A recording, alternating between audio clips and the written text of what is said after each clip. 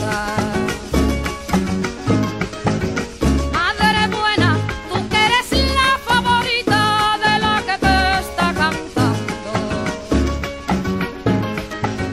Oh Dios mío, ocho me quedo pensando en tus bendecidos planes. Si salvaste los 3 guanes que estaban por ti clamando. Ay, me voy para las montañas porque mi amor aquí no me quiere. Como guajira que soy, voy a internarme entre las montañas.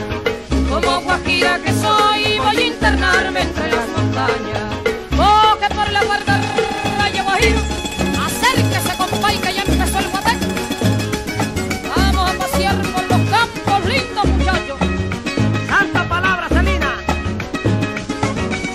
Así mismo, Tito.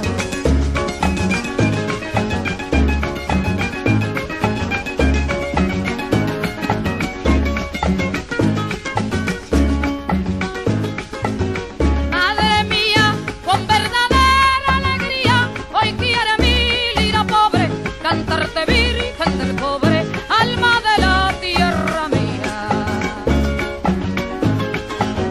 Madre buena, la santa fe que me guía a darte un verso bonito. Mira, madre, llega hasta tu altar bendito, al par que mi lira suba, y en el nombre de mi Cuba, Ochun, yo te felicito. Ay, me voy para las montañas porque mi amor aquí no me quiere. Como guajira que soy, voy a internarme entre las montañas. Como guajira que soy, voy a internarme entre las montañas. Ay, como guajira que soy, voy a internarme entre las montañas. Good morning, good afternoon, and good evening, and thank you for tuning in to another edition of The Divination Table. I'm your host, Michael Lennon, and tonight's special guest comes from a long lineage of well-known psychics, seers, and mystics. She's used her inherent abilities to study Lenormand for over the past 3 decades. Rana George leads regular workshops and study groups, and she was also a main presenter at TaroCon in 2012, as well as a few others. Also consulted on the design of several Lenormand decks and published several articles on cartomancy. She's also the writer of the Essential Lenormand book and the Rana George Lenormand deck. Let me reach out to our special guest and bring on Rana George.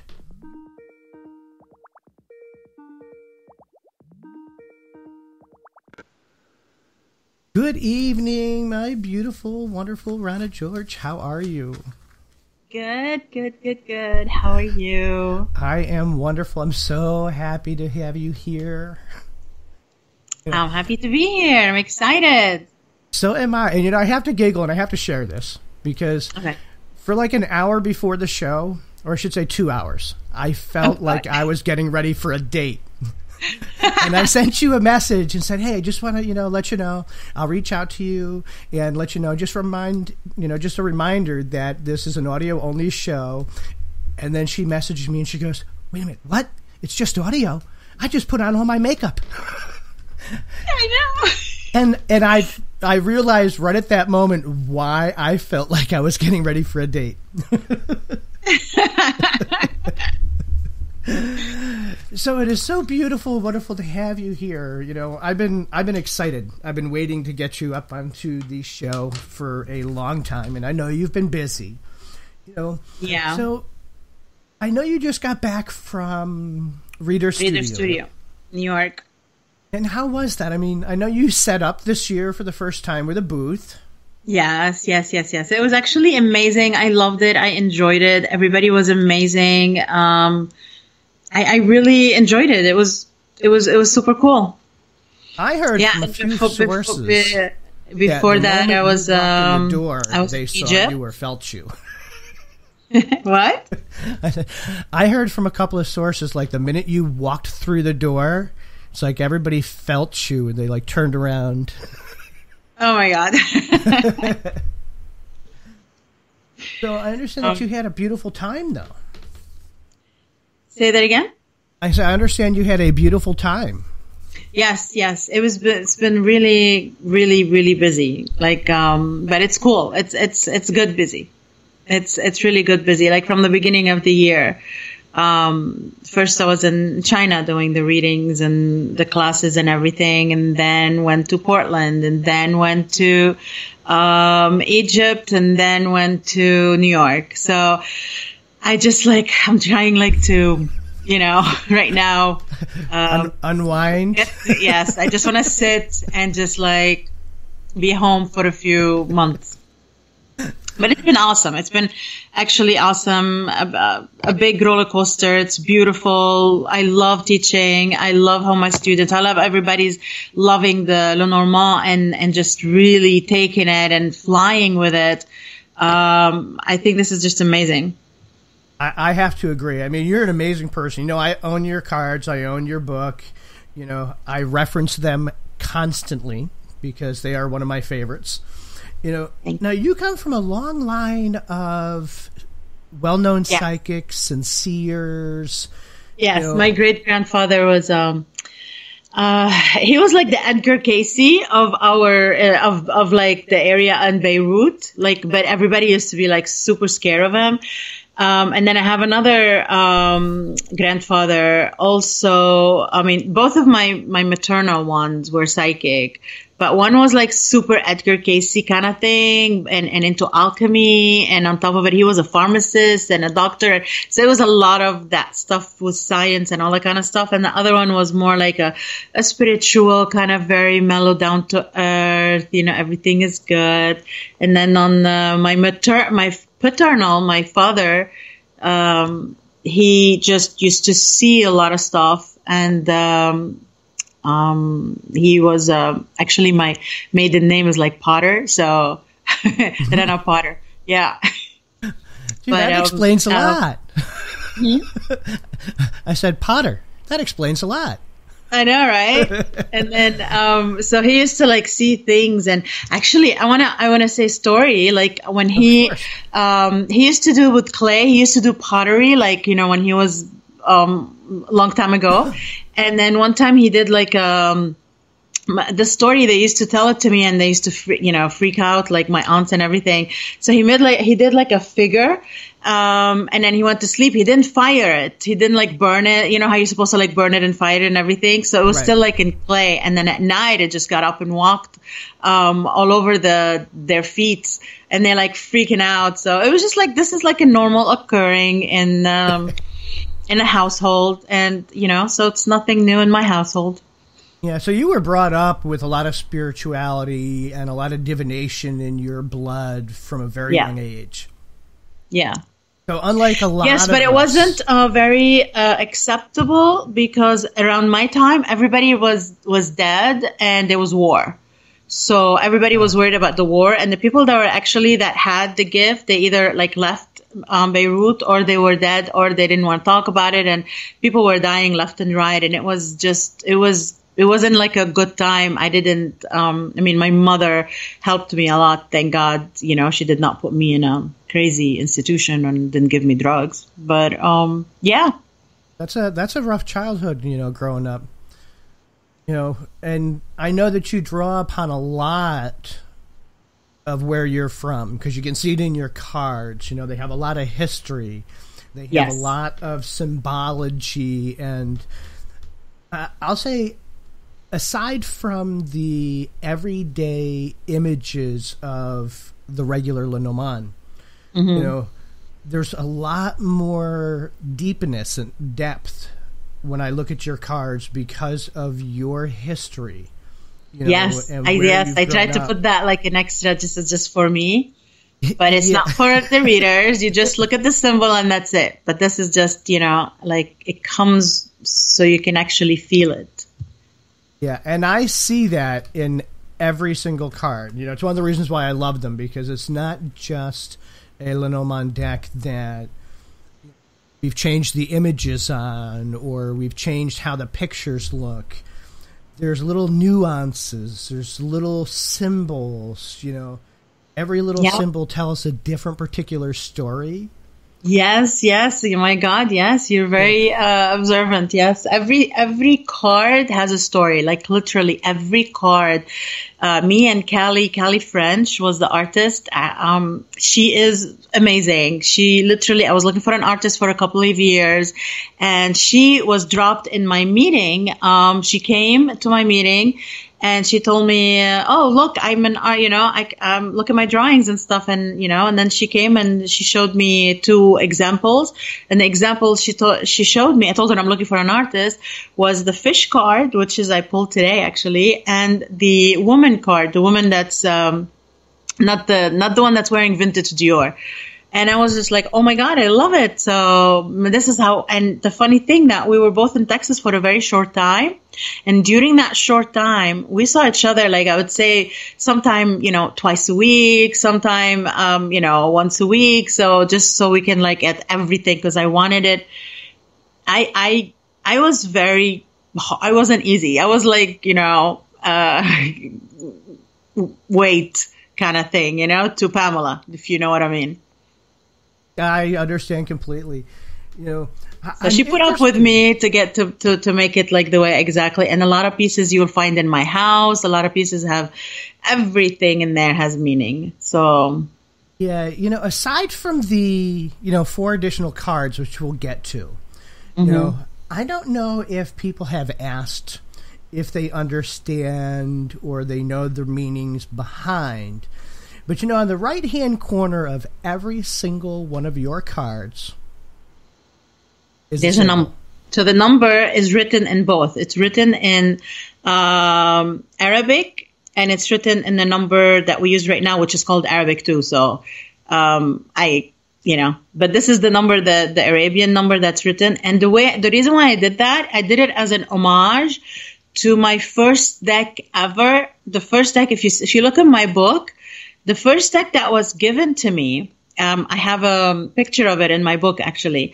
When I did a research on it, it was like 1920-ish kind of secret pack, probably was brought in by, some soldier, from the French soldier or something. And it had, and on top, if you look at, it was a Dondorf deck, and on top, it had both number. It was the numbers in Arabic, that is and then the numbers that we use right now, which is called Arabic too.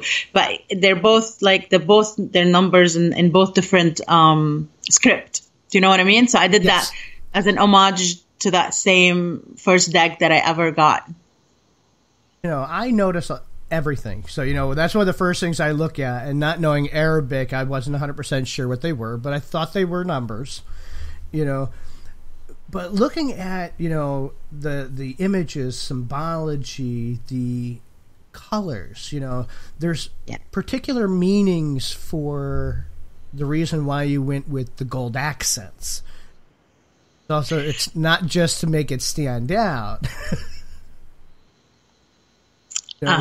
There's a lot of richness in your culture. Yes, because I love bling, and I used to glitter my deck. Everybody hates me for that. I know. I stopped doing that, but this is what I used to do. And when we were doing the original, we were talking to US Games, and I wanted shine. I wanted glitter. I wanted something that is different. I wanted something that is not done. There's a vision I had, and I wanted that vision, and I was trying to explain it to them as much as I can. Like, I want something very special, very pow, very me, very, something that's alluring, that shines, that, So they tried to do the glitter, and they couldn't, and then they came up with this, pearlized, this is the first time they've ever done it. It's like a pearlized finish, which is amazing, like under how it plays. And then they did the gold in the front and the back, which is the first time they do that too. So, it's just, because I love that stuff. And plus this is the whole essence of me, because this is why it's called the Rana George Lenormand. It's not like, do you know what I mean? Yes. That's why you can really feel like all of it. And I want it like for you, when you divine, you divine with, luxury, and divine with that feeling of, being in another world, and just something that pulls you, and having all this pretty stuff. You know how we put all that pretty stuff around us, and we put the crystals and the lights and everything. So I wanted that to have that same mood to pull you and to have your senses go, and then and just let it fly. So it was all like a kind of a setup kind of thing, like how you set up a stage. Right. If you're staging your house or something else. But I also look at them, and I look at the gold as a nod to heritage and history, of Beirut, because gold is also a very powerful accent in a lot of things over in that culture as well. Yes. So, that's very, very, very, everything has gold. How do you say it? Gold, the one you use in the clothes, the gold threading, gold stuff. They used to love everything. You'll see that a lot. Like, for example, the man, what he was wearing, I actually have that, what he's wearing. It was given to me when I got married as a gift from my aunt, like as a part of my trousseau. That whole thing that he's wearing with the gold, it's all gold. Stitchery and threading. Yes. Yeah. So I look at. I wanted everybody to feel that lusciousness, that sexy, luscious. Do you know what I mean? This is what I want. I get it. That's what I'm glad. So you feel it. Oh yeah, that's why I bring it up, because I pay attention and look at the small little nuances. I look at the overall design. I look at the cultural background, the symbolisms. The Hamsa hand on the front. So everything for me plays a big, huge part. When I look at your deck, and for me it stands out a lot more than others because it is specifically just you. And everything that has brought you to be who you are and where you've come from. Yes, but I want to use not it's me and my doorways, so you can actually use these doorways. I wanted it to be like a springboard, like a doorway for you just to go, just blow. See, when a video, you can see what I'm doing right now. I can see. I speak with my hands a lot, but that's okay. So we come to the point where how did you come up with the idea of coming up with 4 additional cards? Because I know it's not traditional, and that I understand, but for our listeners, I know. I was so worried that I'm gonna get burned and all that kind of stuff, but I really wanted. So this is the story. The main reason I wanted an extra card is for the 2 cards, the Spirit and the Incense Burner. This is the main reason. Actually, the actual main one is the Spirit one. Because since I was very young, when I started reading around 11 and stuff, by the time I was 16, every time I do the reading, I'm like, I need a card for Spirit. I need a card because I'm a medium. I see entities. I see spirits. I see all that kind of stuff. I need a card that just tells me something about, the Spirit card. So I needed a Spirit card. I needed,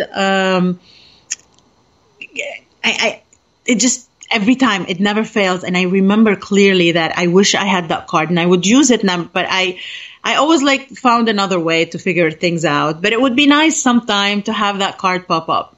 Right. And then the other card that I I want to go back and talk about the Spirit card because I don't talk about it a lot. And there's a reason why I don't talk about it a lot.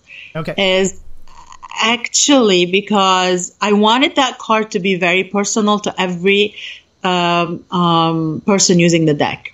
So I don't want to put any set meaning to it. I don't want to because I have my own things and I don't think this is how it should be. It should be like, how is it playing with you? How is it working with you? This is you and your own, spiritual, journey on, so where are you in your journey? What are you doing in your journey? So this Spirit card can mean to you, destiny. It can mean to you fate. It can mean to you like the major arcana. I have a lot of my students, it's coming to them. It's like when the major arcana comes, like something is going to happen, or the message is coming strong. Like this is it. It has to happen. This is coming from the top. But I have other that are actually using it, like in mediumship. This is how I use it when actually spirit comes and talks. So there's many different way of using that card. And this is why I didn't want to put it in a how do you say it, in a tower, I didn't want to put rules or anything on that card, especially this card. It has to be so personal, and I wanted the people to actually work with it by themselves. And if they feel they want to work with it, they work with it. If they feel they don't want to work with it, don't. So please don't. This is why I wanted it very personal. I want it very, the funny also, this card, the way she drew it was amazing. So me and Kelly, we had a very psychic connection, which is amazing. I would send her stuff psychically, but this one was the strongest because I was like, okay, so I have something that I'm seeing, but I cannot describe it. And I don't know. So I was like, you know what? I'm going to sit and meditate, and I'm going to send it to you tonight. So I did that. The next day, she sends me with a pencil, and I was floored. When she sent me the pencil drawing, right now I'm talking about it, I'm getting goosebumps. Just talking about it, I'm just getting goosebumps everywhere. And I'm like, oh my God. It needed to appear. It needed to come. And then it made itself shown. Do you know what I mean? Yes. And looking at the card, because, I've got it in my hand. For me, I use it as a spiritual connection as well. I use it in mediumship. I use it to represent whether it's ancestor, whether it's God, or whatever divinity self or the client is working with. But I like how it encompasses all the elements. Yes. The earth, the air, the fire, the water, the human soul, the connection that we have, the reminder of, when I look at it, it's always like, remember to be on bended knee, giving thanks to what God and Spirit has provided you and helped bring you along your journey. Yes, yes. And then remember also, she put that fog in the back, to tell you that it's really within your reach. It's not far. It's not a veil that you have to rip through. No, it's actually closer than what you think. It's right there. It's exactly. This is why it was like smoke right behind it. That it's right there. You're not seeing. It's like it's right there. Yeah, they're just not seeing it. And, and it's a beautiful card. It's one of my favorites. Actually, that one and your incense burner are my two favorites because for me, they have a very powerful spiritual connection together. Yes, yes. Especially for people that do spiritual work. Yes. Plus, if you put them go ahead. So when I look at the two together, it's a message from Spirit, a message from God that maybe you need some cleansing, maybe you need something cleaned out, and depending on cards that come around it, it could be you need a spiritual bath if you've got clovers or the flower, all those different things that make it unique using it with the Lenormand system. Exactly. Exactly. You have to remember also the context all the time. So let's say you have a mundane, really, really mundane context. It's just like, nothing spiritual, nothing that big and all that kind of stuff. And you got these two cards together, the Spirit and the incense burner. Just think of it as the way what it is. What does it look like to you? It's like the genie giving you your whatever you want. So basically when you put them together, it's like, yes, it's a yes, you're going to get your wish kind of thing. I never looked at it that way. But now that I'm looking at it, that you say it, I can actually see that as the Spirit card being the one coming out of the genie bottle, which actually is the incense burner. and granting your wishes. Yep. Yep. So be careful what you wish for all the time. That's why I'm always in trouble. You know, the artwork is absolutely beautiful, as are the messages. You know, so how did the incense burner come out? You know, how did that come up for you? So the incense burner was another card that I wanted when I was, you know, young, and I wanted, like, you know, something for clearing and cleaning and all that kind of stuff, and the evil eye at the same time, because where I come from, we believe in the evil eye, and it's called the eye, we call it, but, you know, it just protects you from evil. It protects you from this. So for me, the incense, it protects from all evil. It cleanses, it keeps away things. And actually, when I was doing all that stuff when I was a child, like 16, teenager, not a child, around 16, I remember every time, like, my father would bring me, like, the eye, and I would wear it. It's just like a glass eye, like, in a heart. I never forgot. And I would wear it, and then something, you know, like a few days, and it would crack in the middle. When it cracks in the middle, that means it worked, and it did a lot. So he gets me another one, and then I wear it, and then it cracks in the middle. Then he gets me another one, and then at the end, he's like, here you go. He got me a whole box. You know, he's like, go through these. Let me see how long it's going to take. And then, so that's why for me, that was like, to have that eye of protection, you know, they call it here the evil eye, is very important, especially in my culture. Like, okay, there is actually so for here to explain the evil eye is, so we have energies, everything is made of energy, and you have aura, and you have these vortexes that are your chakras and everything. So when somebody sends you, like, an intention, like a negative thought and everything, is gonna, if your aura is not very well balanced, if your chakras are not very well balanced, if your aura is already, like, hit and tired and all that kind of stuff, so it can go through and hits your shield kind of thing. So one time after another, it can go through your shield, and then you can get sick, you can break something, you have an accident, things will happen in your life. This is what I believe, this is how we grew up kind of thing. So this is why it's very important to have that eye. And I wanted it here in my deck. And I told Callie, I want a very old incense burner. And we, you know, I searched online to get the picture that, you know, I have, that I've seen. This is how it came up. And, you know, and I love that, because, you know, it's not just in your culture, you know, with the evil eye. You know, in a lot of Latin cultures, you know, they also tend to wear that as well. More so like the azabache bracelets, you know, for protection for children.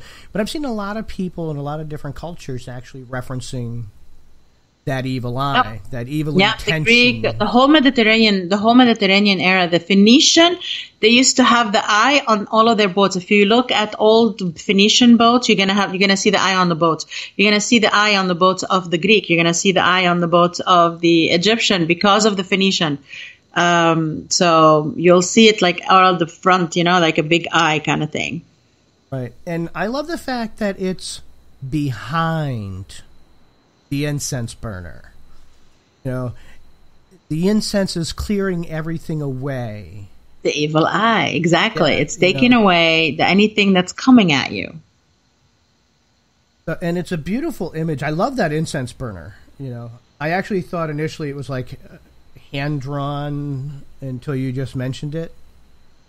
Yeah, she did. It's all hand-drawn. The whole deck is hand-drawn. She is a very good painter. She's very, very, very good. I'm not going to disagree with that at all, because, you know, I love your cards. You know, I'm one of your biggest fans. Thank you. I mean, she took the picture and then she did her own kind of, her own take on it. You know what I mean? Yes. You know, and it's interesting that it's got, you know, the crescent moon and the star on the top of it. You know, the attention to detail and how the smoke rises and floats and travels in different directions. You know, because it's also, for me, when I look at it, you know, messages going to God, messages going to spirit, because in a lot of cultures also, we use incense to help carry our prayers. Exactly. You not only that, you use incense. In my culture, also you use incense to say thank you, to the spirits that are with you. You're never alone. To say thank you to the dweller of the home. To say thank you to any kind of work. And they like the expensive incense. And the more it's something about the smell, something about the sense of smell is so important in between our world and the other worlds. Yes, because, smoke and incense and smell permeate, all realms. It's not something physical per se.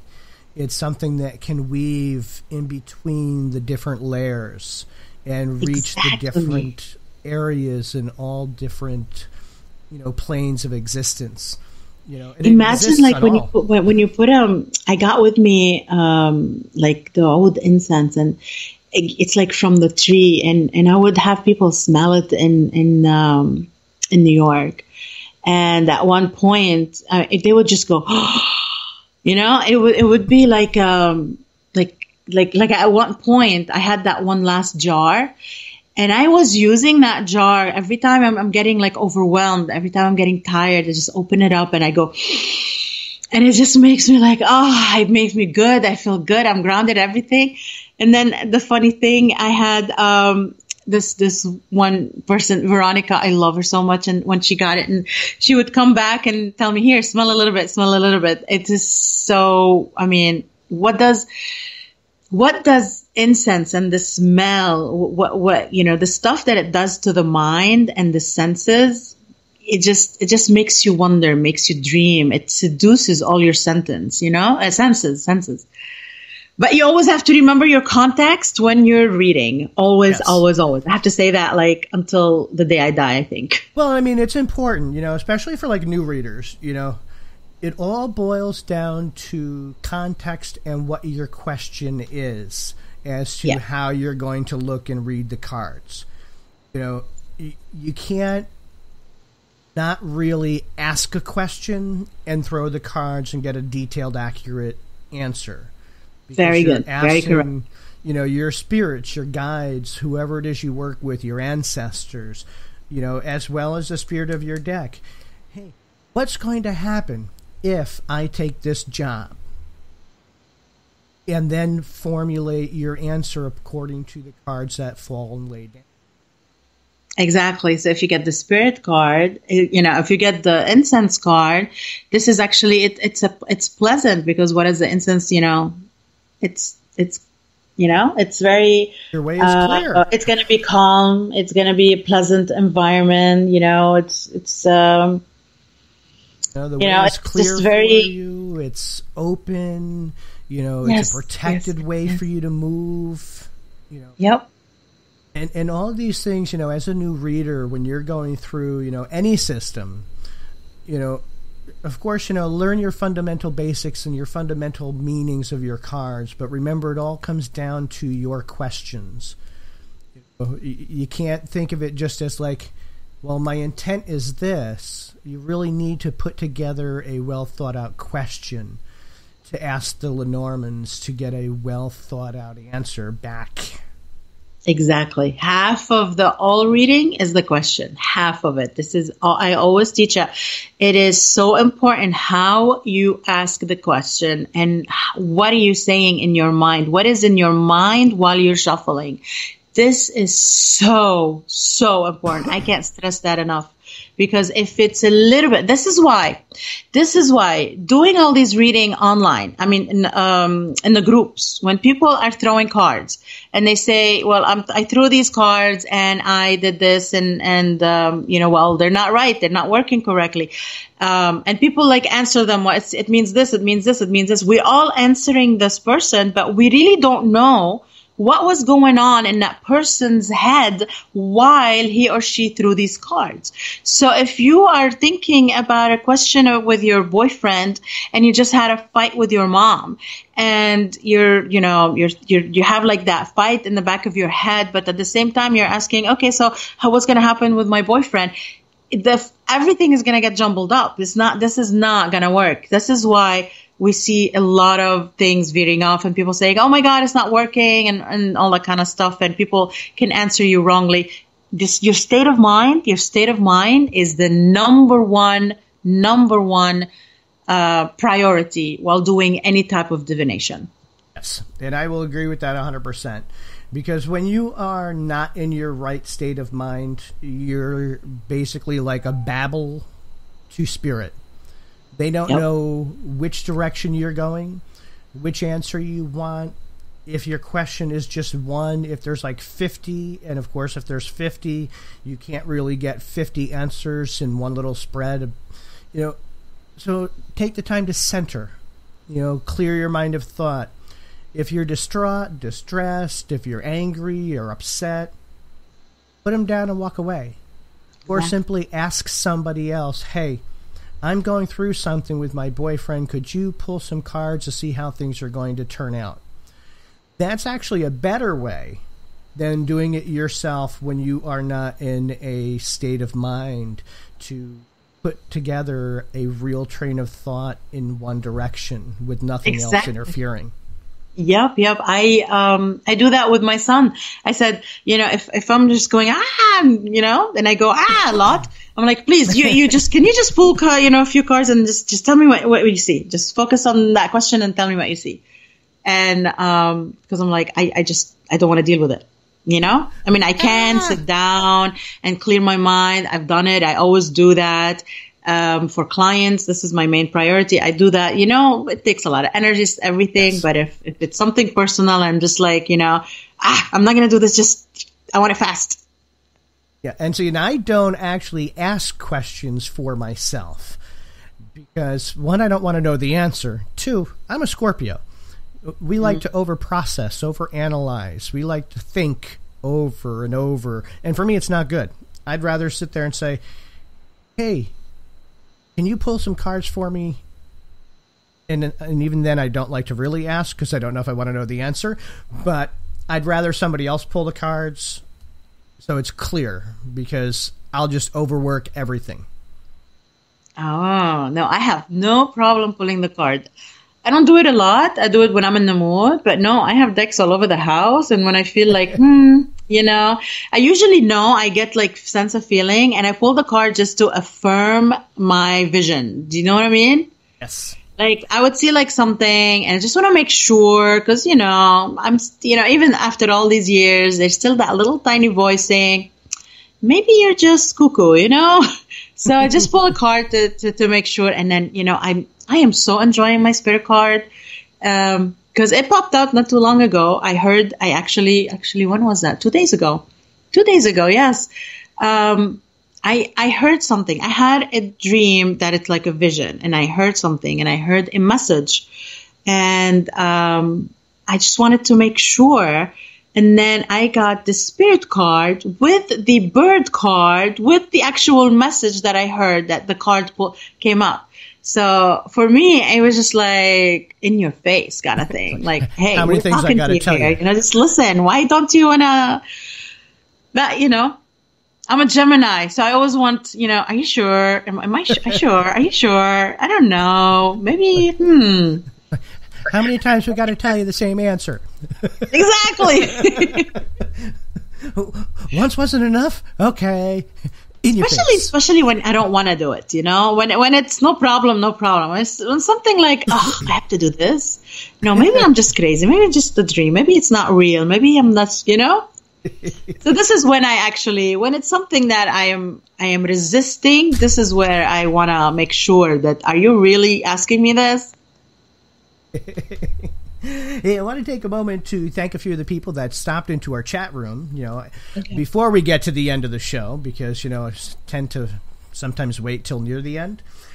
So Karen from Tea with Karen has stopped in to say hi. She wanted to tune in. Hi, Karen. I love you and love your videos and everything. Oh, she is wonderful. And, she has launched her own tea card divination courses that I'm also co-teaching with her. People can find out about that at teawithkaren.com. That's Karin. So that officially launched this month. So I've been extremely busy as well as her. Karen has never read for herself either, and she doesn't think that she really wants to know. It's very easy. You just have to pull. If you can't, I have a lot of people saying that they can't read for themselves. All you need to do, if you have that problem, you need to take yourself out and use yourself like a third person kind of thing. Like imagine like you're reading for a client. Yeah, I always have that issue.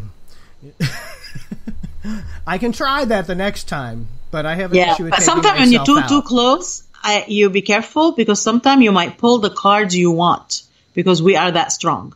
Yes, I will agree with that. Hey, we also had Linda Schumacher, who has joined us. Yes, hi, Linda. Mwah, mwah. Love you, love you, love you. And love that you just use them. You're using the extra cards. We also have Candelo Cambisa of Candelo's Corner, who is just back with its 12 o'clock somewhere on Spreaker. One of the longest running radio shows on the internet. We have a Lina Peter Albert. Yes, hello. Erica Robinson has joined us as well.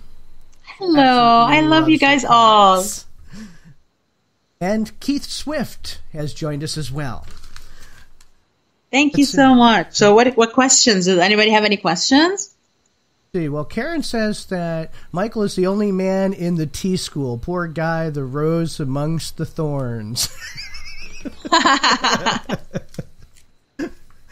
And she says that the times I've pulled cards, I see it, and it smacks me in the face. Yeah. Don't you love that? Don't you just love that? If you have questions and you're in the chat room, please feel free to ask, while we have Rana here. We still have 2 other cards we haven't gone through as of yet. So, if you have questions, pop them on up. Yes. Lina has said hi. Who? I'm sorry? Lina Peden Albert. I'm sorry, I misspelled that. Yes, hi, Lina. Welcome. Thank you, everybody, for joining. Love you all. So now they're all wonderful readers. Oh, I know. Erica Robinson, I love her to death. I remember years ago, rooting for her and pushing her. And, I love seeing how people change and develop. And she is amazing. Yeah, she's a fabulous reader. I love it. And who doesn't love her? I think everybody loves her. Yeah. Let's see. So Karen wants to know, Rana, do you find the moment you are laying out a GT, the few cards give you the whole story without even laying out the rest? Or I should say the first few cards that are laid out. Yes. Oh, yes. Right away, it's just like you feel like, wow, okay, I know exactly what this is going on, what this is going to be, but you lay it out, and then you get more detail and more detail and more detail, and you're like, So yeah, of course. Yeah, I got to start doing the GT one these days because I'm a Scorpio, and I don't like like yes or no's. I like the nitty gritty. I need to know what's going on. Yeah, GT is amazing. It's amazing. It just tells you everything. So, Erica has now become a co-host on a podcast called The Third Eye Unplugged. Oh, I love that name. So, they talk about different things, spirituality, different mystical things. They inject a little bit of humor. People can find them also on thethirdeye.com. That's the number 3RD. But, I was so happy when she told me about that. I was just like, hoo-hoo. That's nice. I love that name. I did too. I'm sitting there going, The Third Eye Unplugged. And all I got is a divination table. Karen also wants to know, do you also draw some cards prior to a client arriving to forecast what their main message is? Or do you just wait? No. I don't, no. I do everything. I like to connect with my client. Because, see, I've had many experiences while sometimes like you're not really connect. It's very important that I actually connect with my client. So when my client comes, sometimes I would draw like a one card just to see how is the reading, but not what it is to expect or like not what am I supposed to give to them. You know what I mean? Like, I want to see, like, is it going to be a problem? Is it going to be heavy? You know, sometime, let's say right before they come and I get the snake, I'm like, oof, okay, let me put extra protection. Let me put extra, incense. Let me put extra, I up my, how do you call these, crystals and all that kind of stuff. And then, some other time will be like just, the sun. I'm like, okay, that's going to be amazing, So, I will just pull it for me sometimes, but it's very, very rarely. And sometimes it could be like one time I remember like doing an interview with somebody online and I just like, oh, how's the interview going to be? And this is like a few years back and I got the snake. And I'm like, oh no, so I thought like something bad's going to happen. But it was like the wires weren't working. We had problems with the wires, so it was just like, but then as soon as we got this fixed, everything was amazing. So you like to go in without having any preconceived notions. And normally Yes. what I do myself, I don't want to know anything. I don't want to hear anything. Don't ask me questions. Tell me nothing, Just it's much better. You go clean and you just get so much information and you're not using you. Right. And that's how I do it. I know other people will sometimes, if they get a feeling, well, let me pull some cards and see what this client might be coming in for.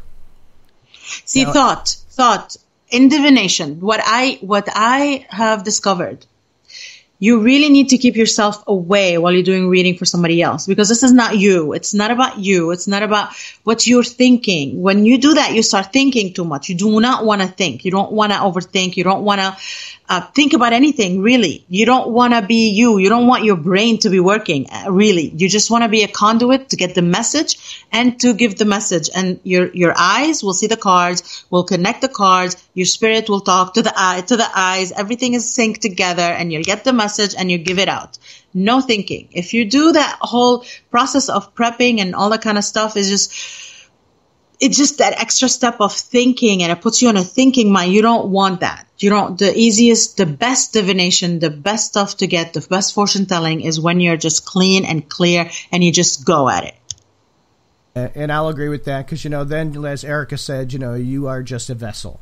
You just allow it to flow. She also said that she uses your cards when she reads on the Third Eye Unplugged. Yes! Woohoo! Thank you. So let's move to... We'll save the good card for last. Let's look at the souk, the marketplace. Yeah. So... Actually, those two cards, the both of them. So when I added those two, okay, how do I start this? Let me see. When I wrote my book, I just wrote my book. I did not know I was belonging to any school. I didn't even know that there's schools. Okay. Mm-hmm. But when the Lenormand got on the scene and everybody and all these groups and everything, I found there was these schools, French school, German school, Belgium school, I don't know, Russian school. I found like, oh my God, there's all these schools. And I'm like, okay, so I tried to see, where does it fit and all that kind of stuff. And then I'm like, I don't want to do this. I don't want to do this. But then when I wrote my book, my publisher said, no, you have to put in your book what school you follow. And I'm like, so that was a little bit of a struggle. But then I'm like, no, it has to be like, what is it that you follow? The editor, Right. So I did the whole thing. I'm like, okay, well, I guess it's close to the French. So that's why I put the French there, that's close to the French school. But it's not sitting well with me. I know it's in my book. I wish I could take it out. It is probably still true though, because the deck that I was given to me was, very French and very, it was French and Arabic actually. And even the little tiny book was written in French and Arabic, the little white book. And And if you go back to it, it's connected to the Philippe, the sheet of Philippe, which is again French. So I guess, you can say that, but I really don't like the idea of belong to school, because this is divination. This is really, it's you. Right. So for me, I was using, I saw on all the groups and all the Facebook and everything, people fighting over two things. Like really, what pulls all these schools separate is just two things: the sex card and the work card. Those are the two things that people fight over. And then everybody goes to a team and defend that other team, and this one, the team defend that other team, because, well, the Belgium used the moon, and I understand. But at the same time, for me, I want the moon to come up, because the moon is about success and is about getting recognition. So I don't want to use it as my work card. And then there's another, that uses the anchor. But I want to use the anchor. I want it, like, for me, the anchor tells you, okay, it's stable. And so this is why I was using the fox, because the fox is very much like corporate America. It's very much, he's always running around, and he's always trying to get, get food on the table, what I mean? Oh, yes. So that was like the main focus, is always trying to do that. So this is why, and the fox, I can actually use it, because if I want something, the seed to come up, it would be the snake. So we have like another card that can come up for it. So do you know what I mean? So this is what I was using, the fox. But seeing all this arguments, I was like, I just want to make a work card. And what better of a work card than actually where you can do all sorts of type of work, like a bazaar, a souk, everything from bartering to everything you can think of work you can find in a souk, in a bazaar, right, or in a market. The meanings behind the card, behind the souk, it's not just a job. It's all the things that go along with it. It's all the bartering, it's all the haggling, it's all the coming from cultures over where Beirut is and everything else. It's expected to haggle. It's expected to barter back and forth and to negotiate. Yep. A lot of things that you don't see, or at least I can't, in some of the other cards, as being so crystal clear. With this particular work card and everything that goes along with it. Because when you look at the souk, and it comes up in a spread, you may have to negotiate for that raise. You may have to barter, or you may have to sell yourself. There's so many different meanings that this one card takes on. Yep, exactly. I can't find in just one other card. I could do like 5-6 cards in a line, but it may not come out and stuff. Yeah, exactly. And then it's the one card that gives you the verb. You need to work at it. Elizabeth Lindsay wanted to say hi. She also wanted to say hi to Erica too. She says you are a wonderful teacher. She adores you to death. Oh, I love you. I love you, and I adore all of you too. Thank you. Eric is saying, yeah, it's kind of hard to pigeonhole your system into like a school, because it has evolved. It has changed from the standard definition of a particular school of thought. Mm-hmm. And yes. And right before, I remember I was like scared. I asked a lot of my friends that are in Europe, I'm like, look, I'm going to do this. Am I going to be, crucified because I'm going to add 4 cards? And, my friends, they're very well-known Lenormand reader. They're like, do what you want. This is your deck. Do what you want. People will adapt. And if they don't want it, they don't use it. Because I was really scared, because they were, it was kind of like rough, if like at the beginning, it was like, it's very... Lenormand was very, there's a certain close, tight knit that it cannot veer from a certain thing. Right. But we evolved, and I'm sure they evolved. Like, we use cell phones, everything evolves. And, but I do love the tradition. That doesn't mean I don't like the tradition. I still use the tradition. I am very traditionalist, but evolved. I can't explain it to you, but I do both, and I love both. Well, you take what you have learned from the traditional school of thought, and you elevate it to where you are spiritually. I love traditional things. They don't always work for me because of the different way I see things, because being very intuitive, I work a lot of times outside of the box. So even though I've learned, a lot of techniques and a lot of practice in Lenormand, some of it doesn't always fit for me because it's not in my spiritual makeup. So I adapt whatever tradition or style I'm using to fit my spiritual frame, I'll call it, so that it works specifically with me. And when I look at your cards, that's what I also see. Is I see the tradition, I see the same images, but I see an elevated level of spirit, with the different cards and being able to think outside the box.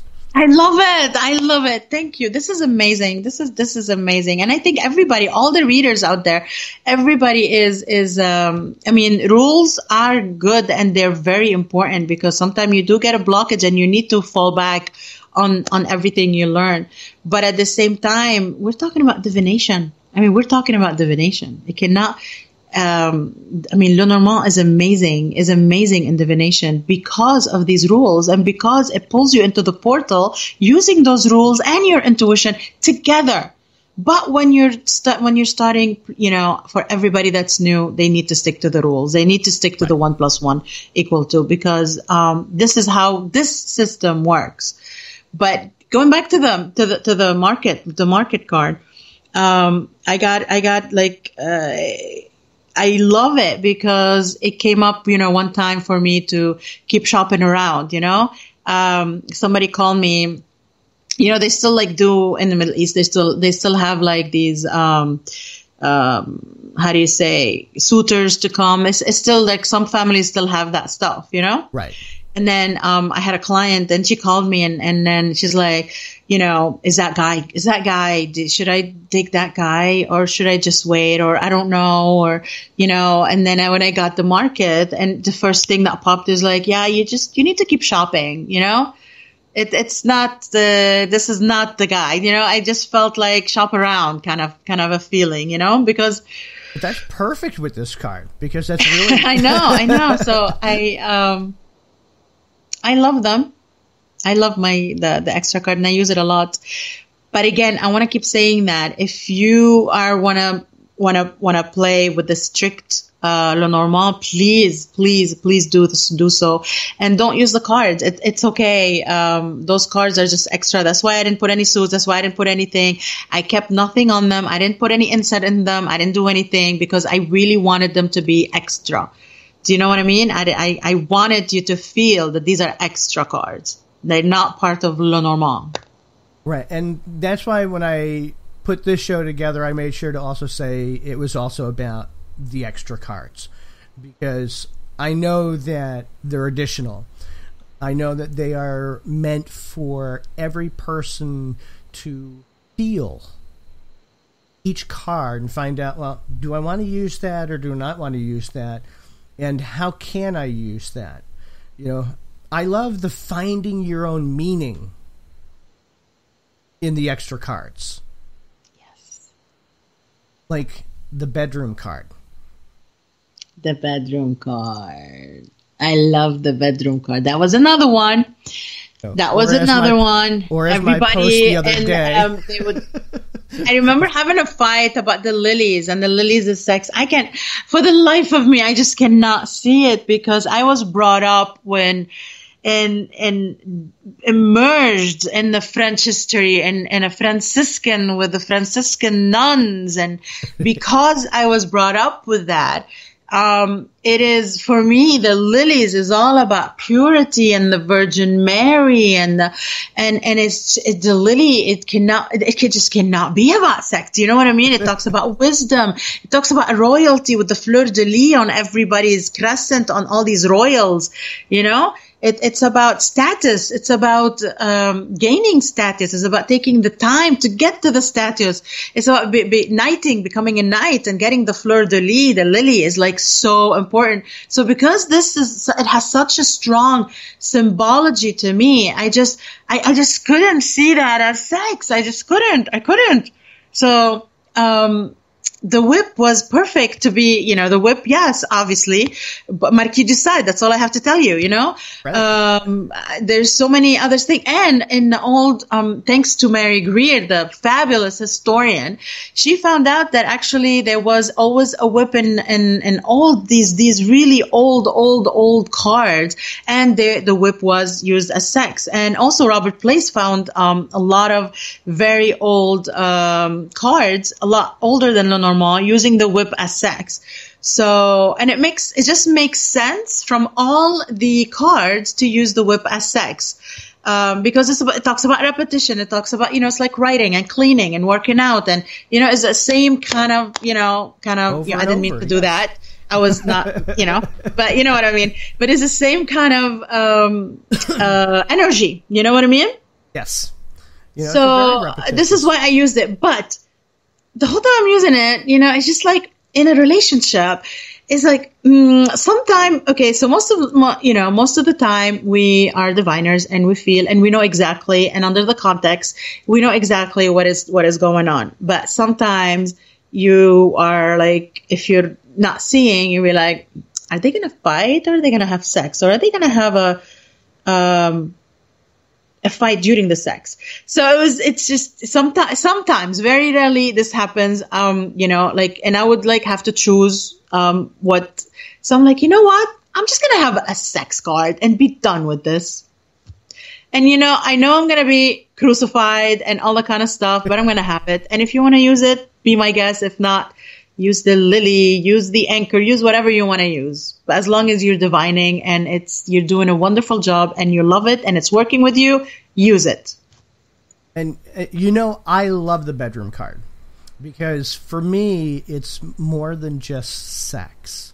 Yeah. It's relationship. It's love. It's the cuddling moments. It's that wooing that you have for the enticing of your lover, you know, to draw them in. It's the sensual parts, you know, the little things that say, hey, maybe you need to bring a little bit more sensuality into your relationship. Maybe you're not paying enough attention to this particular is the context. person. This is where the context comes in. It's all about intimacy. You know, the easy, the comfortable, you know, it's all about the context. You know, and you know, because I've chatted with you periodically about your extra cards. So, I mean, you know, I get a lot of the meanings, and I see a lot of the extra nuances that the cards bring.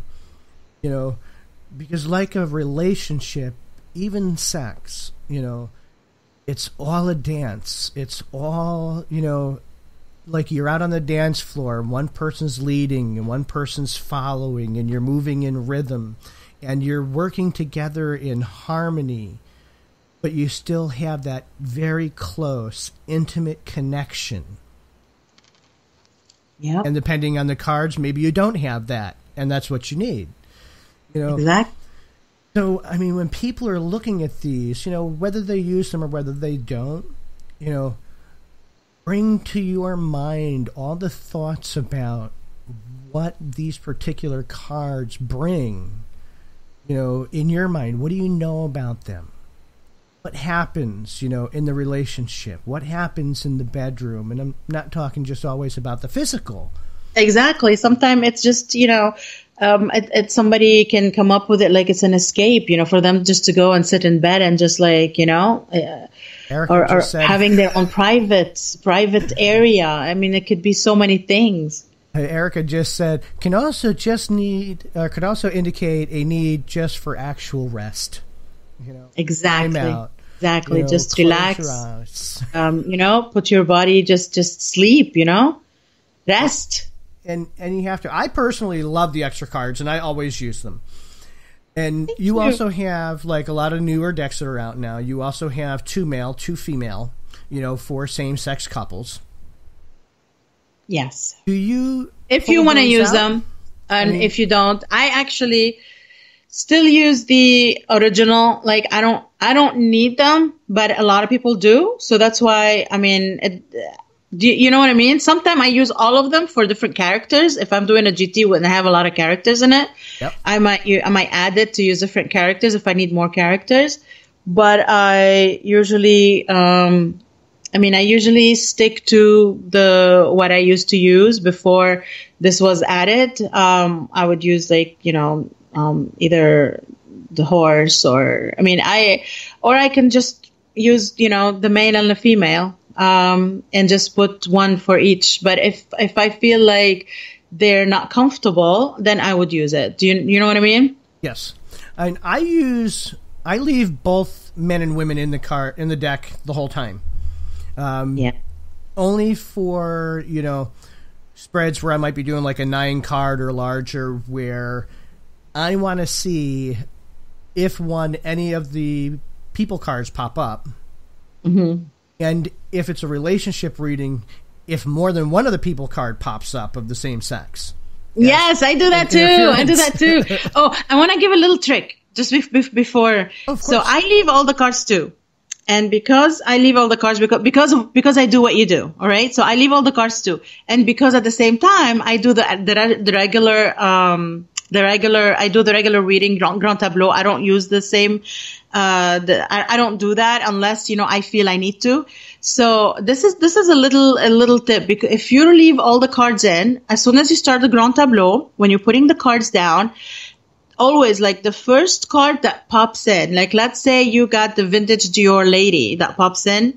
So you stick to that and you take out, while you're doing the cards, you take out the other out. Like you just wait for her mate kind of thing, so it's the same theme. And then you take the other card if you want to stick to the same, man and woman. So this is what I do. Because I don't like taking things out, putting things in, taking things out, I'm just lazy that way. I just like to keep everything because I do what you do. I'm the same way. But I like the additional influence. I have had times where I've done readings for people where, oh, well, I kind of think my boyfriend is cheating on me, and I'll shuffle and I'll, throw out a 9 card, and lo and behold, here's a man and here's both women. And, yep. The cards around are saying, okay, there's another influence, there's another person involved. They seem to be looking at each other depending on how they land. And then I'll start by reading the cards and say, okay, now this is what I see going on. So although you can find that with other cards, for me, it's like that slap in the face. It's an extra nudge. It's like an extra nudge. Yes. Yep, I do the same exact thing. This is, I exactly. Linda Schumacher said yesterday she pulled the bed in a timing question, and it literally meant overnight. And did it happen? Yeah, she said it meant overnight. Oh, that is so cool. That is so cool. That is so cool. I need to write that down. I love it. Because it is an overnight card, It's not a long term, just like relationships and with sex or anything else. These are things that are spontaneous, small, they happen quickly, they don't take up, as far as timing, it's not a long-timed theme for the card, because you don't woo somebody, for eons. Well, maybe some people do, but we call them stalkers. But, it's like the peck on the cheek. It's like the nudge. It's like the cuddle on the couch.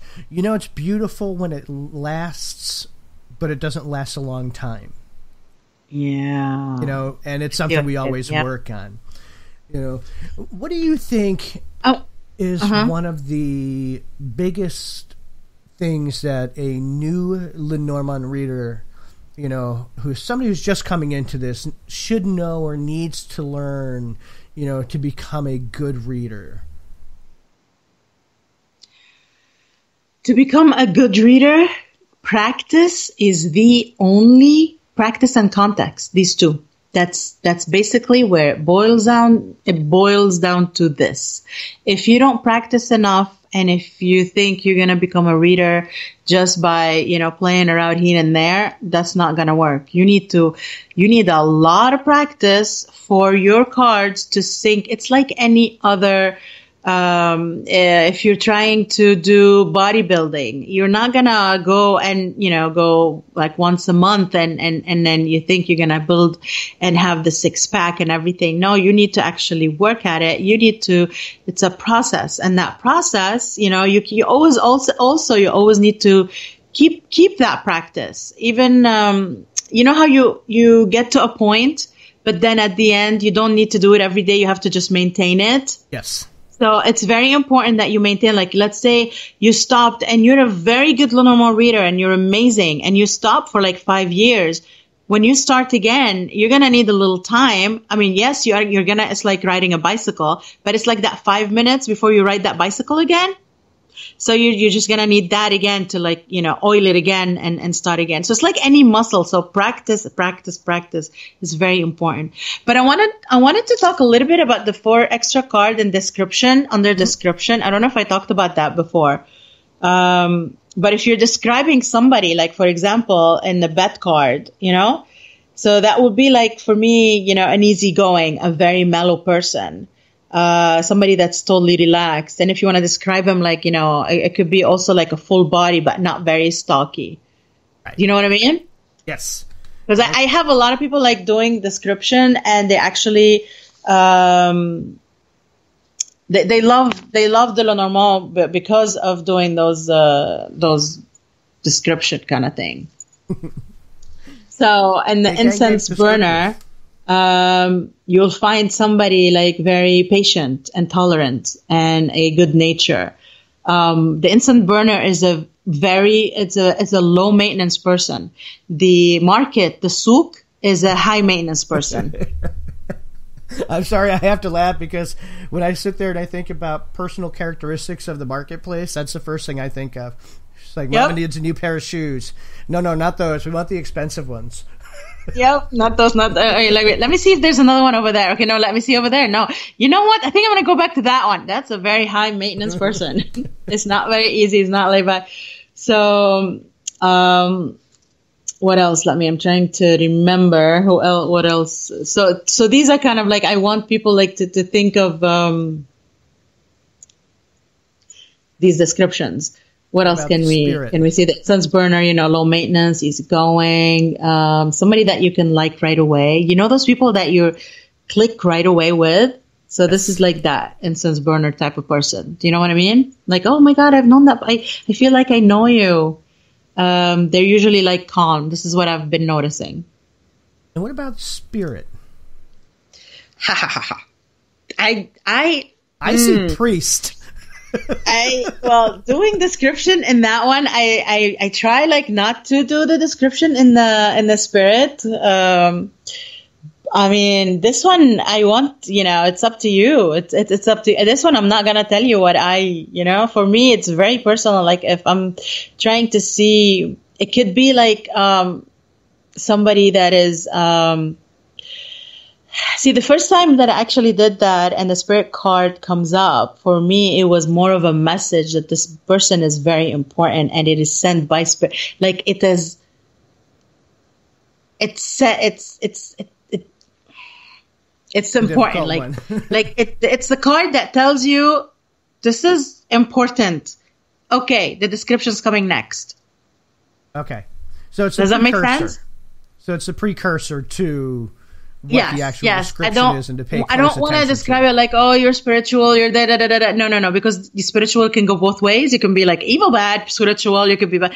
I don't want to put, unless, you work with it and you come up with your own, like you see it a lot happening. So this is what your brain wants it to be. Do you know what I mean? Yes. And because it's a spirit card, I really don't want to put anything in anybody's brain. I want it to be very, very personal card. Well, I can certainly understand that. Like I said, for me, I look at it. Sometimes I see priest, but I also see divinities. There's so many. But I also have a. But that's under work. Background. If you see priest, Right. And I'm also a priest. That's one of the reasons why. So you identify with it. Exactly. So being in a spiritual tradition, actually several, but being a priest in one, certain cards take on a particular role for me because of that, where most people aren't going to see that because, traditions that I work in, are a little bit different. We pull upon different things, ancestors, guides, particular actual spirits, of our traditions. So when I look at it, it has very deep, special meanings from that background. See, here you go. I love that. You see how it worked for you, but it's not going to work for somebody else the same way. Do you see what I'm saying? Yes, and that's why I wanted you to come on and talk about them because, like I said, I look at all the nuances, so I see a lot in the cards, the history, where you've come from, where the cards pull from, and I've seen different Facebook discussions, on the extra cards, and sometimes people don't always get them. And that could be because, they're so used to the strict Lenormand, traditions, but I myself find them very valuable in my deck. And I've never questioned once from the moment I started looking at them, having them in my deck or out of my deck. They're always been, from day one. Thank you. I felt that it needed to be there. Especially the spirit and the incense burner. From day one, I've always dreamt about it since I was 16, that I needed those cards. I always needed it. And, when I had the opportunity, it's like, I'm going to make my deck. This is the first thing I want to do is do this. But, oh my God, I think they're going to kill me. Tomatoes are going to be coming left and right. So, but for me, for my work and what I do and I really needed it. It helps me in my work. It really helps. Everything you can read with everything, but with the Lenormand, I love Lenormand because it's so specific, and I wanted that extra specific to that extra world. Do you know what I mean? Like it's not there. I know that Elizabeth in the group, Elizabeth Lindsay, said that she loves the extra cards. And Rana's generously shared her descriptions with her when she was taking your class, even though it wasn't actually covered in the classes. Thank you. Thank you. I'm glad. Is she using them? Oh, let's see. I'm assuming she is, since she said that you went over the descriptions and everything with her while she was taking your class. Covered. Yeah, I try, and when anybody asks me, I try to give them all the information I can when I can.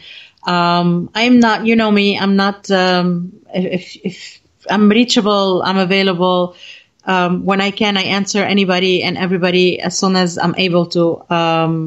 I do sometimes get a lot, and sometimes messages get shuffled and get buried under a lot of messages, so I don't see it. So if you do ask me and send me something, and if I don't answer you within, a few days, please don't hesitate to send it again. I have no problem answering anybody and everybody. It's just sometimes I really honestly don't see it. And Lindsay said, yes. In big, bold, capital letters. That's awesome. So because Linda Schumacher was going to actually ask the next question I was going to. Tell me. What's coming down the pipe? What's next for Rana George? I have a few things I'm working on. It's still in the hidden working area, in the dark room. How does it's called?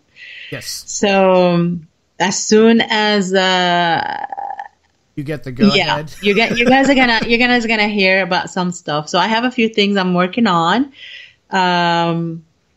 Something Lenormand, something is not Lenormand. So you'll see it's coming. I have more than a few things that I'm working on. I also, a few classes I'm going to work on. There's something also Lenormand and something that is totally not Lenormand. People are going to be like blown away when I'm going to teach. They're going to be like, whoa, you know that? So I haven't talked about it before. I won't push. No. I've known some have things that. have been coming, And then I'm super excited that I'm going to be presenting at the Reader Studio next year. So that's on Divination Day. So that's really exciting. So there's a lot of stuff. There's a lot of stuff coming up. I am so happy to hear that. And you'll have to keep me posted so that I can give shout outs, plug you on the radio, let my audience know when things are coming, how things are developing, what's new coming up, because, I want them to also be able to get all the information, Definitely. As soon as like one thing, cause it's everything is still like in the pot right now. As soon as I start pulling them one tray after the other, you'll hear about it. Are you going to be coming back to Northwest Tarot Symposium? Linda wants to know. I don't know. I don't know what's going on next. I have a lot. Like my plate is full, so I don't know if I'm coming back to Newt's next year. I'm going to be at Reader Studio. That's definite. I'm going to be also in Chicago at the end of this year. I'm going, not before, like the end of the summer. I'm going to be. Whoa, there's a few things that are coming up. So you'll see it. I'll post about it and you'll see it. But there's a few things online that I'm working on too. And there's a few items that I'm working on. Got a lot going on in the fire. Yeah. It's Karen's good. hoping to get to Newt's next year It's all about as well. divination and taking you to the next level, because that's what I want. I want everybody to really go to the next level, not to be tied down to one thing, and just to use this as it's just a portal, because you guys are the magic. And these are just paper. They're just object. It's like the phone. It's like anything you use. It's just a tool that you're using. And I want everybody to just go to the next level. Okay. So what's next? Now I can read Lenormand. Now I can do this. Now what else can I do? Do you know what I mean? Like, how can I help my client? Process. Excellent. Always learning, you're always lifting, you're always wanting people to do better, and you don't want people to stand still, or stay stagnant. Exactly, because you get stuck if you're like that. You get stuck in the same thing, and then your reading, you can see your reading will start becoming stale. You trust me, you will see that. And I agree. It's one of the reasons why, I love everything in divination, whether it's, even though I still have issues with tarot, but, whether it's Lenormand, whether it's T cards, whether it's soul cards, bones, pasta. Yeah, anything. Anything. It's all, it's all a form of symbolic divination. And it all works in different ways. And the more you work it, the more styles you learn, the more you open. Exactly. So the more you open, the more you get more messages, and the more you can actually help your life. You can help the people around you, and you can help your client. Yes. By just knowing. You'll have that. There's something. The more you do that, you'll have this knowing thing. Like, let's say somebody's going through a huge problem, but they have, and you'll have like you wouldn't need card anymore. You'll have a knowing. A feeling like, oh, I know everything. I know it's hard right now, but I know everything is going to be fine. I know it's going to work out somehow. It's like something inside, or you'll have a feeling like, oh, I need to do something. Everything is connected. And the more you practice, the more you do this, the more you expand yourself, you will see yourself getting stronger and stronger and stronger. And I agree. Which brings me to one last question. And I get slapped for this every once in a while because, you know, I have a particular stance on a reader and a diviner. What separates the two, you know, and I always say that if you are not connecting with whether it's your ancestors, your guides, your spirits, you know, while you are doing your readings, you know, it's really not full on divination. It's, you have to have a connection spiritually with whatever spirits, ancestors, guides, or whatever it is that you work with, you know, to help develop that communication between the worlds. What are your thoughts? Okay, so you're right. Yes, you're right. But okay, no, but and I believe that actually, well, first of all, we don't live alone. Nobody lives alone. Okay, so you have to know that you're never alone. And there's always there's always these things around you. Now, for me, reader and a diviner is the same thing. The reason why, you get a client, the client is sitting next to you, and you're doing a reading. The message you're going to give that person that's sitting in front of you, you're going to see that message. Any way you see it, if you're divining, if you're, you know, reading it, if you whatever, that message is coming through somehow. And then that message is going, you know, that person came to you to hear that message.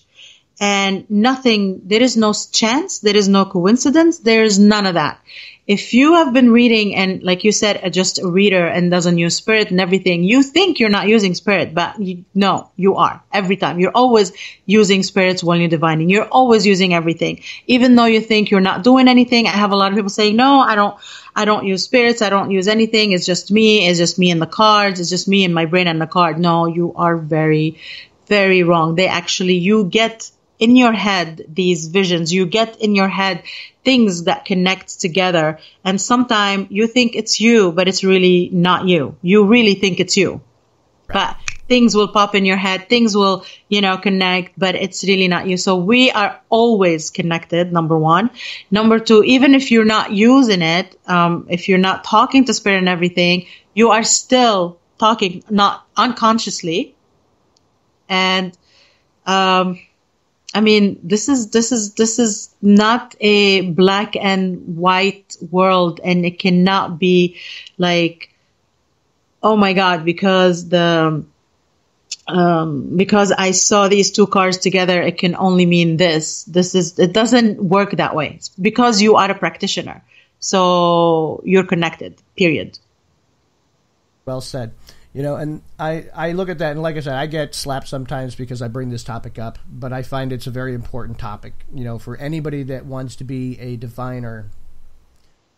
And then, yeah, I mean, if you want more, you go to the route of that. But a lot of people, some people cannot handle it. Some people are scared. Some people, they just don't want to deal with that extra thing. So they actually think that they're not dealing with it, but they are. And when you open anything and you want to think about something, you're actually, your guides talk to you all the time. The universe is always talking to you. You don't see it, but it's always talking to you. Something is always talking to you. Always. And then you get ideas, and then you get, you know, how do you think all that stuff? We're all connected to some sort of a network thing that, you know, we get, like, there's a, I'm seeing these, you know, those little wires that are all connected, you know, like electronically and stuff like that. It's always, everything's always talking to you. You're not a separate entity living all by yourself. That doesn't exist, not in this world. It's like writers, you know, you have so many writers thinking, oh, you know, I just wrote this, it came to my mind. No, they actually went to the sphere that has all these ideas. And that's why you see so many people doing, for example, the same movie or the same subject. Or right now, there's a big subject that everybody is talking about because something the spirit world wants us to be more aware of, which is the ancestor and the mediumship and the other lives and the multiple lives and all that kind of stuff. So this is coming out like stronger and stronger and stronger. And you can see it in movies, you can see it in books, you can see it in classes, you can see it in readings. Like a small example, I did a class on that in Newts, right? I did a class on multiple lives and how you can heal through that and all that kind of stuff using Lenormand. And in Reader Studio, there was another class like that. It's amazing. It's the same, but using the science behind it. And the fabulous, Benabel did it. And I was just like, I was talking to her. I was like, it's amazing. Something wants to come out, and she's been like working on that like over a year more than me. Do you know what I mean? Like I haven't talked to her. She hasn't talked to me. We don't know, but we're both working on the same thing. It's like, you're always connected. You are always connected. Even if you think you are so scientific and so, non-spiritual, you are connected. Yes. And I see a lot of those as also messages to remember where you come from. Remember the people that came before you, honor your ancestors because, they are who make you up.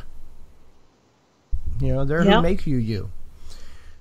How would our wonderful audience be able to get a hold of you should they want to, find out information about classes or get a reading from you? How do they go about getting in touch with you? I am always available. Everybody can, catch me on Facebook, Rana George, on Instagram, Rana George 1, on Snapchat, Rana George 1. I'm on YouTube, Rana George, and I'm everywhere, ranageorge.com. So there's plenty of way to contact me and plenty of way to find out what's coming next. And so I'm really very, very accessible. I know. And I've loved you for years. Thank you. I can't lie. That's an honor. Thank you so much.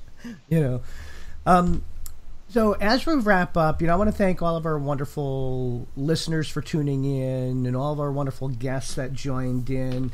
I also want people to, remember that the Divination Table also has its own website, thedivinationtable.com, where you can find a list of up-and-coming shows who our guests are going to be, as well as a Contact the Reader page where I add in all of our wonderful, beautiful guests, their contact info, so that you can come and you can actually go right to the site, click on Contact a Reader, and scroll through to find the one that you're looking for, and find all their contact info.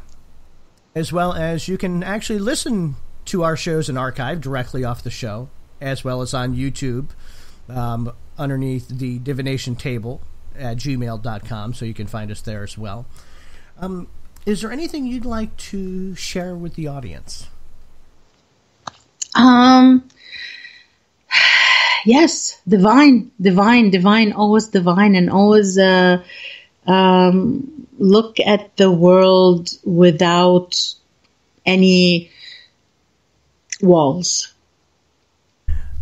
Look at the world with no walls. I like that because, a lot of times we put up so many different walls that we kind of get stuck. Yes. And we can't see past, don't look through, we just look at the surface instead of what's beyond.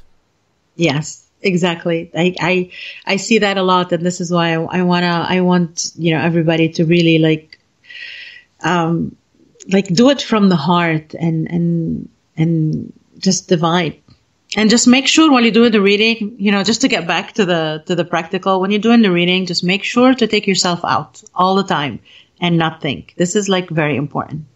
Yes, I will agree with that 100%. And with that, would you like to say our final goodbyes to our beautiful and wonderful listeners? I want to say, first of all, thank you for having me. It was a pleasure. I love it. It's been amazing knowing you and seeing all your work that you're doing. And so thank you for having me. And I want to tell everybody, thank you so much for all the love and the support. It means the world to me. Each and every message I get it really touches me. You know, no matter how many I get, I answer each, and it really touches me. And it means the world to me. And I really, really, really thank you. I'm so grateful. I'm so blessed to have you all. And I really love you. I call you like the army of the future, of the future of divination, of the divination world. And I just love it, because thank you a million times. And don't forget to tune in to us next week again, Thursday at 7 p.m. on the Divination Table, and we will see you then. God bless. Okay. Mwah. Bye.